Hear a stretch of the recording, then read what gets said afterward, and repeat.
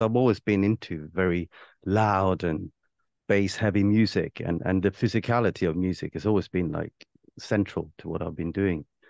And I'd seen like experiments in Tokyo getting small objects to levitate by the use of sound pressure, and I was like, yeah, that'd be cool to have, people levitating when you play and stuff. Only I discovered soon that that kind of sound pressure would kill people, so it would be kind of silly to do that.